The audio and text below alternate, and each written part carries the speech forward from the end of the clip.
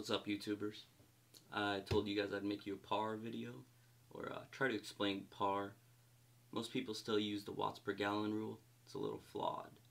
So that's why I wanted to make this, had people ask, and I think it's just good general knowledge to know the way things are going in the planted tank world. If you're reading online, you see the number or the word PAR, it's a little confusing. So I'm going to try to, it's more so a summary. I can't describe every bulb or light put what your PAR would be. I mean, if you want to try to message me, tell me to look for it, I can. I mean, I'll talk about it a little bit in here, but not all the info is readily available. That's one of the issues right now, the PAR, like the whole PAR thing. Alright, I made notes on my computer. I'm going to read it off. And, okay, let's get going, guys.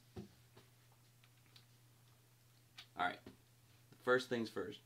Why we want to use PAR versus watts per gallon. First, let's talk about why watts per gallon is technically flawed. You have two 20-gallon tanks. One is a 20 long, one is a regular 20. Technically you call it 20 high, 20 tall. Alright. Put the same light over both tanks. They're both 20 gallons, both same light. Your watts per gallon are going to be different. Say these are both 20. Or your watts per gallon will be exactly the same because you have the same exact setup. But the intensity of the light on the 20 long, since the light or the tank is shorter, the intensity of that light is way more right here at the substrate level than it would be at the 20 high. That right there is a perfect example of watts per gallon being flawed. It's the PAR numbers you're looking for, and PAR varies by height from the substrate to where the light is. That's why watts per gallon doesn't really break it down for you 100%. My light's right here, this one's right here, I can move it up or down, thus changing the PAR level of the light. There's a couple of reasons why this is flawed. The second one would be, okay, we have two 20-gallon tanks. Both are the same size this time, both 20 longs. One is using, say, T5HO, and the other one's using an LED, like Phoenix, Fugray, whatever, Ray 2. They make a couple of them. To my knowledge, I'm almost 100%, the LED one is going to use less wattage. Doesn't necessarily mean the PAR level or the light intensity for the plants is lower. But you would assume it is because, hey, the watts are lower, my plants must not be getting enough watts per gallon. But in the end, I bet the PAR value is very similar if you find the PAR numbers for both of them. And if you put it at the height, you're going to see the PAR is very, very similar, and the watts are probably significantly different. So that's another thing. Third, let's see. Oh, like I was saying earlier, height. Two 20-gallon tanks, same light, both T5, dual T5s. One tank has it elevated about right here. The other one's sitting right on the top, right on the glass. Well, obviously, again, the one that's sitting up here, it's going to be less intense, hitting the substrate, thus equaling less PAR at the substrate. Most of the times you want to know substrate level PAR, especially for people trying to carpet plants.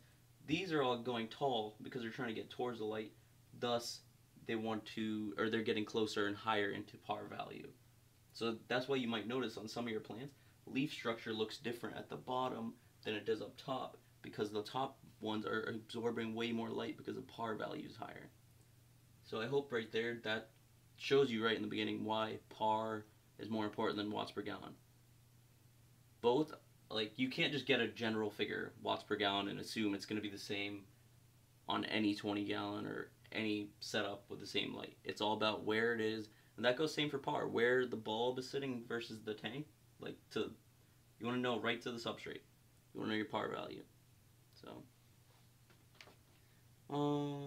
let's see. Alright. I kind of wrote this out on my computer, like a paper actually for you guys. So, did a little bit of research. Hoppy on Planted Tank, he has a great write-up about it. I'll link it. And I got a lot of my information from there. It's a great read if you guys have the time. Let's start talking about what why most people are interested in par. A lot of people in the aquarium world have heard the word par, but don't necessarily know what it means because it's a confusing thing.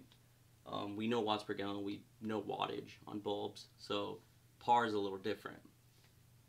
PAR actually stands for photosynthetically active radiation. Okay, the radiation, aka light, is used by the plants for photosynthesis. PAR is a way plants see light intensity. Humans see it via lux. When we see intensity in lights, it goes on a range of lux. But for plants, because they have to do photosynthesis, they see it via PAR. Plants absorb actually a lot of blue and red, if I'm not mistaken. I don't have it written down. But they reflect a lot of green and yellow. That's why. Reflecting green and yellow. Everything in here is pretty much green or yellow. I mean, some plants are reflect other colors, but in general, you'll see most of them are green or yellow. You guys have a general idea of what PAR is now, like very, very basics. You know what it stands for. You know what it does. I'm going to explain to you guys different PAR outputs, low, medium, high, what the numbers you're looking for if you find the PAR value of your bulb, and how to measure it really. Let's talk about measuring PAR. Just like we do for light, you can get a lux meter to measure the intensity of the light. For PAR, you can get a PAR meter. They're pretty expensive. That's why most of the time people don't have them, thus making your whole finding the PAR available for your planted bulb or your lighting system hard to find. I mean, a lot of the information's online. We're in a good point. Like, in this day and age, internet is a lifesaver. I can type in PAR value for stock Fluval Spec V lighting. A lot of results don't come up. It's very, very skewed answers. Some people say something, some people say the other. Occasionally, though, you'll have people nice enough on a forum, has a PAR meter. If they know somebody has light, they'll test it for you. But they don't have every light sitting around. Luckily, brands like Phoenix, they know they're making a product for the planted tank pretty much. It's an LED bulb.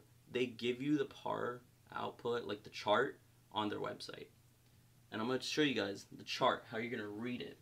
If you see a PAR chart, you're going to see pretty much like an X and a Y column. You got your height and your distance. And essentially, let's break this down right here. This light, it's a Cfl Spiral Bulb. There's a whole article about using these bulbs and why they're great. If you get a bulb pointing down like this on these ones, the PAR value is significantly more versus if the bar was laying, or the light bulb was laying this way. And good reflectors is obviously key. But, okay, say this is probably a foot away from the substrate, we'll say 12 inches. Say right here, directly below where the bulb is shining, I have a PAR of like 72. I'm making this number up, by the way, guys. We're going to say 72. So right here, it's 72. Now you have to understand light spreads. So the further you get from the focal point of the light in inches, your PAR is getting reduced. So it's 72 right here, 62, 50. Actually, it's probably going to be a lot bigger reductions like that. It's going to be 72, 50, 30, 20, and maybe like 10 here. And then obviously, if I bring this up a couple inches, this whole PAR right below it changes from 72 to 50 just by changing it a couple inches. That's why dialing in your lights is very important. Obviously, the two most important things from what I've been reading in a planted tank is your lighting and CO2. Proper CO2 will make the world of a difference in your tanks. I don't run it because this light right here, the stock one of Fluval, it's low PAR output from what I've read. I don't have proof. I don't have a PAR meter, but I'll take the word from what I found online. Let's see. So, I mean, say you have your T5 or a whole, yeah, just say you have a T5 across the top of your aquarium. Right where the center where it falls hits the gravel, that'll be the most intense area. Going away from it, like this, like sideways, across your substrate, it reduces the intensity and your PAR value drops the further away you go. So usually if you have high demanding plants, you want them right under the light. Versus your plants that are going to get taller, they'll go towards the par, and they'll get taller and taller and taller. But these ones down here, if they're carpeting plants, you want the light to be hitting them as hard as you can, because they're going to stay low. And if they don't have enough par, you actually see carpeting plants get very tall to get the most light output they can get. Yeah, like I said, most reputable brand, like Phoenix, they give all their information available straight to the public. They know you're going to buy the light for a planted tank or a reef, or even reef guys need to know par, because corals, all that, to my knowledge, all use par, same basis. They're going to give you the par value. Luckily, it's getting more and more readily available, so it helps out in selecting what you want to get. Alright. So pars measured, you're going to see a number. This portion, guys, I got several mixed results. I'm going to go from Hoppy's Thread on Planted Tank. It seemed very accurate, and from what I was reading on other places, it's probably the most accurate. I'm going to give you the ranges of par. You got 15 to 30 par, micromoles or something like that, I believe is what they're called. 15 to 30 is low par output.